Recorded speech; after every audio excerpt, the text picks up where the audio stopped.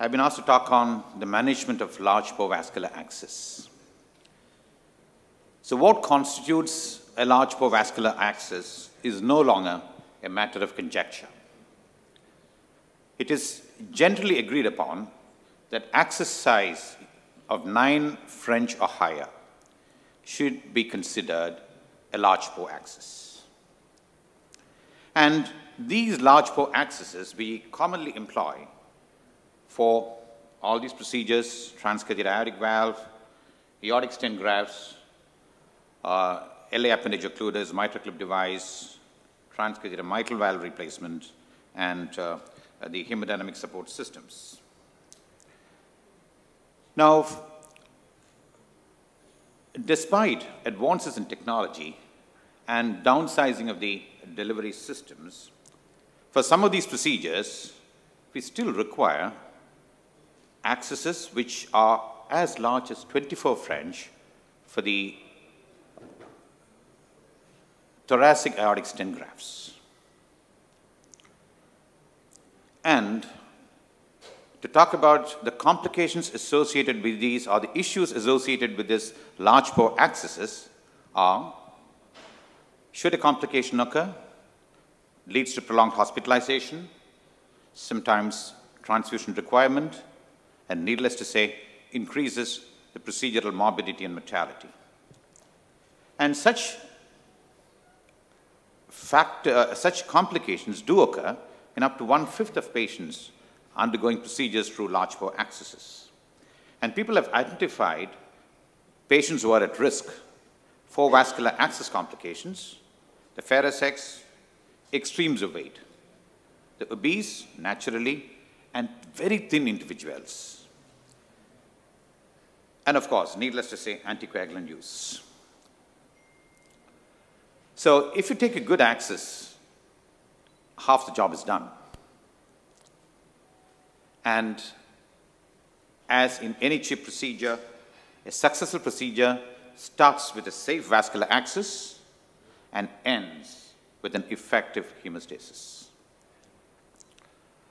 Traditionally, we were all using surgical cut down and closure, which leads to prolonged procedural time, prolonged hospitalization, increased likelihood of wound infection. And currently, I would be correct if I say that surgical cut down these days are limited to patients who are extremely obese and those who have a femoral graft, a surgical graft, because it has its own issues and difficulty in achieving hemostasis. Generally, for most of these large bore accesses, we use a femoral artery. It can be either fluoroscopy guided, but the problem with fluoroscopy guidance, it's highly operator dependent. And close to 1/3 of these patients have a high femoral artery bifurcation. So very often, you require a marker such as a pigtail catheter from the contralateral axis, which could be supplemented by a contrast injection to guide you to puncture the common femoral. Now, the ultrasound has advantages over fluoroscopy because it helps you to identify the bifurcation in longitudinal view. But even the textbooks talk about the longitudinal view, that is, or the in-plane view. I have found it always better to actually use the out-of-plane or the cross-sectional view, because there, if you move the probe up and down, you end up finding the bifurcation. And the advantage of ultrasound as compared to fluoroscopy guidance is that your number of attempts and the time to gain access are significantly lower under ultrasound guidance. And also, it would help you prevent entry at the calcium site.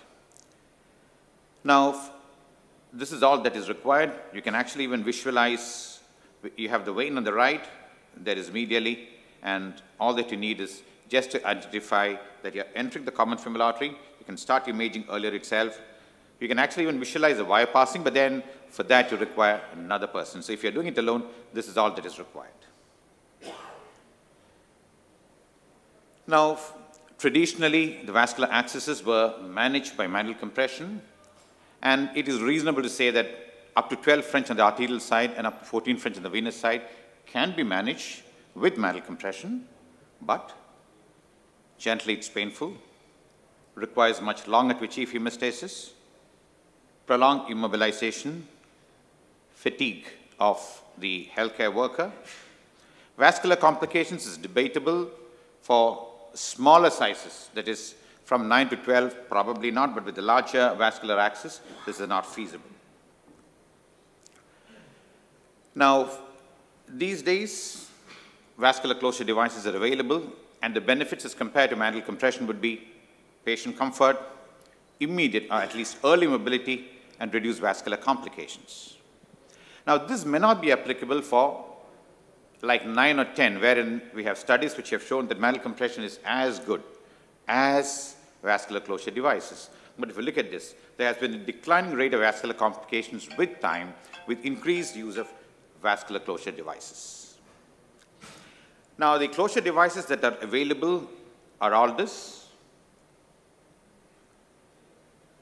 Essentially, they are either suture-based or collagen-based.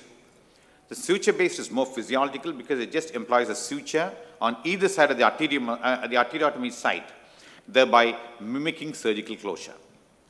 The collagen-based, on the other hand, requires a collagen and a bioresorbable anchor to keep the collagen from entering the blood vessel. Both are pretty easy to deploy. The advantage of a suture-based technique is that immediate re-access is possible, and you're not leaving anything behind. Whereas with the collagen-based technique, you require a time period of at least 60 days. It could extend up to 90 days with some of these devices. Now, more commonly employed procedures requiring large bore accesses for most interventionalists would be transcatheter valve procedures. And generally, you're looking at 14 French, a minimum of 14 French. It could be much higher. Now, this is what is available to us is basically only the ProGlide, the AngioSeal, and the Obtura. Now, as I mentioned earlier, the ProGlide, minimal inflammatory response, less need for blood transfusion, decreased hospitalization, minimal intravascular footprint, and most importantly, no re-access restrictions. You can even puncture the very next day. Now, the disadvantages would be, in calcific vessels, the sutures might not hold, number one. If at all it holds, sometimes it might not be possible to oppose the edges, so that persistent bleeding is an issue. And as compared to collagen-based devices, there is a learning curve, especially when you deal with large bore accesses requiring more than one ProGlide. The AngioSeal, on the other hand, it is available only for smaller size device, vascular access options, that is 6 and 8 French. You can use it up to 9 French. Truly not a large bore vascular access closure device, but it can be used along with the ProGlide. And it has basically, all collagen-based devices have the anchor, the collagen, and the suture, which holds the anchor and the collagen together. The problems are allergic reaction to collagen, if at all there's an inadvertent mixing with blood. And the greatest problem, I would say, is a re-access only after 60 days. Now, the newer addition to this is the Obtura, which is pretty similar, but I would say easier to use, simply because you don't need to actually take out the sheath. It is so user-friendly. But here again, if you're using it for large bore accesses, you need an additional device. Here, it requires 90 days for complete absorption. The steps are pretty simple. And again, available in 2 different sizes, 6 and 8. 6 can be used for 6 and 7, and 8 for 8 and 9. So what are the options available for closure? One is multiple ProGlides. It could be generally 2 in the 10 o'clock and 2 o'clock position, or it could be even 3, 10, 12, and 2 clock positions. Or else, hybrid procedures, a ProGlide and the collagen-based device, which is what I was talking about earlier. And what we have found is ProGlide and manual compression, which is again off-label. So what you do is you convert it to a smaller axis. Use one ProGlide and keep a 6 French or a 7 French sheath in, and you can remove it at leisure, like what you would have done had you accessed the vessel with a 6 or 7 French, and it works well. Now, the safety and efficacy of this hybrid vascular closure has been tested, and we have data. There are several papers which talk about combining the ProGlide and a collagen-based device. And some of these papers have gone on to say that it works better as compared to 2 ProGlides. Now, the problem here is if you're doing a TAVR and you're sure that you don't require that access again for the next 90 days, you can use this combination. But when you're doing endovascular aneurysm repairs, and should a problem arise, I would want to preserve those accesses. So in those situations, I would prefer a suture-based device rather than a hybrid of using collagen, and you take away that option of using that access immediately.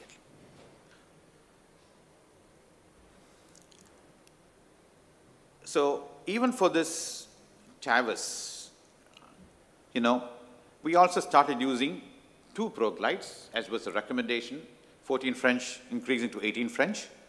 But what you find on the left is you have that indentation of the 2 ProGlides. And on the right, this is same procedure being performed using a single ProGlide. And I think this is more pleasing to the eye as compared to the use of 2 ProGlides, which again is not what the company or the manufacturer suggests.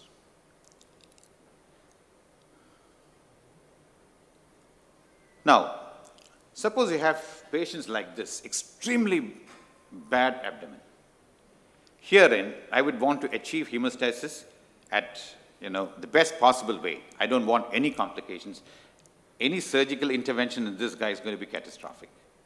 So we had actually even to tape his entire abdomen on either side using plasters.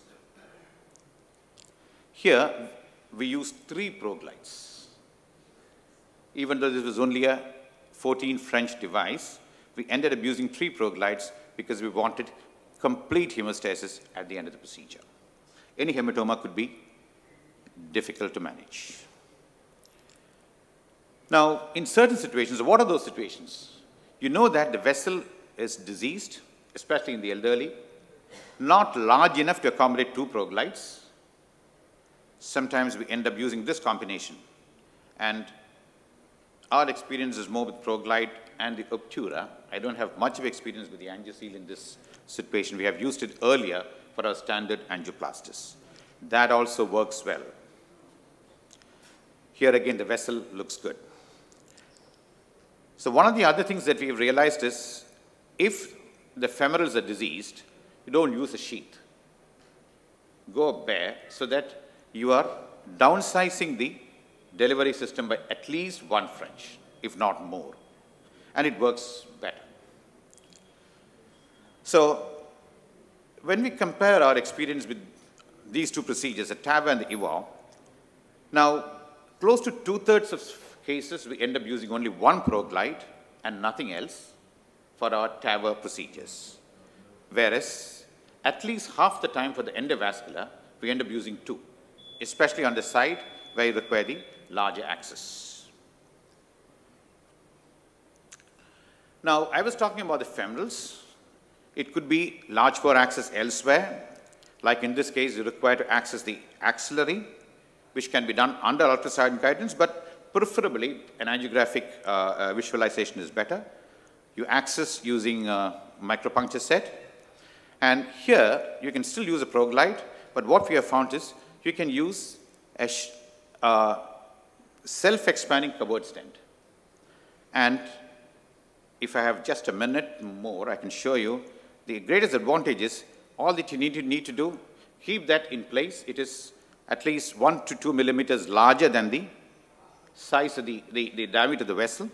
You pull out the, once it will not be completely deployed because it is constrained by the sheath. Once you pull out the sheath, it just snaps back into position, and you can have my word on it, not a drop of blood comes out.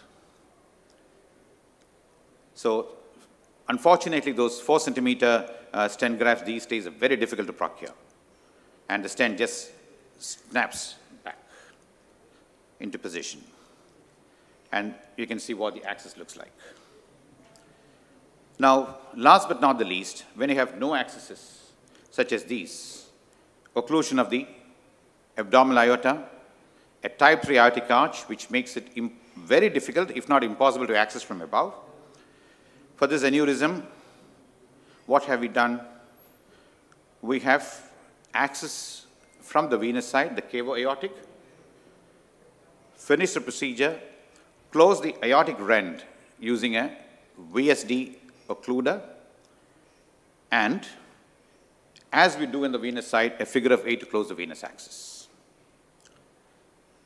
So, in conclusion, managing large pore vascular access, start with safe access practices, achieve effective hemostasis, importantly, monitor for complications and pick up those complications early, and most importantly, we need to realize that the access issues could ultimately determine the outcome of interventions. Thank you. Great talk, Ashish. Balashni, you want to ask something?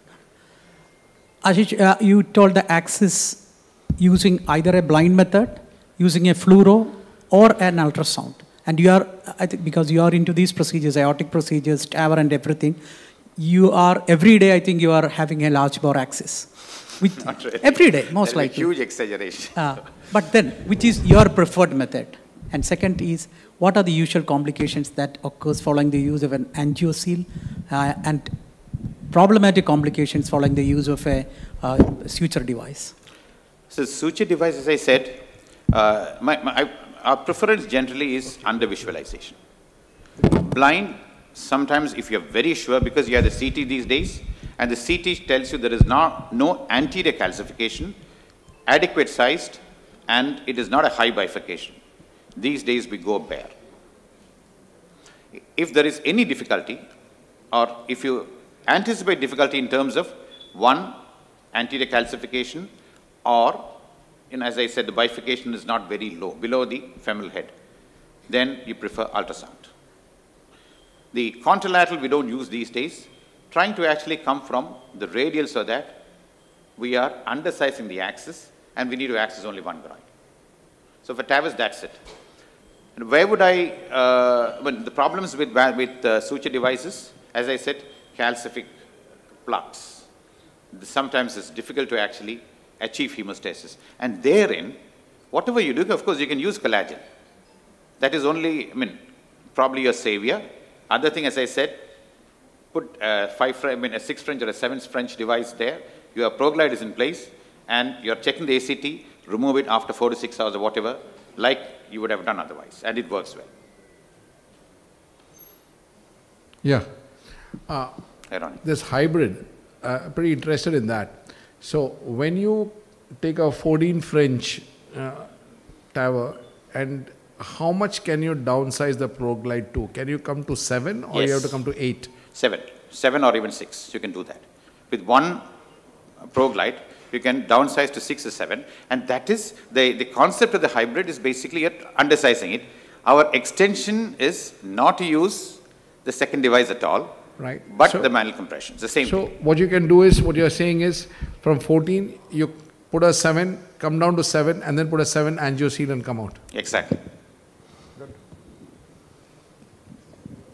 I think we had a good discussion, and thank you, Ashish. Thank you. Clear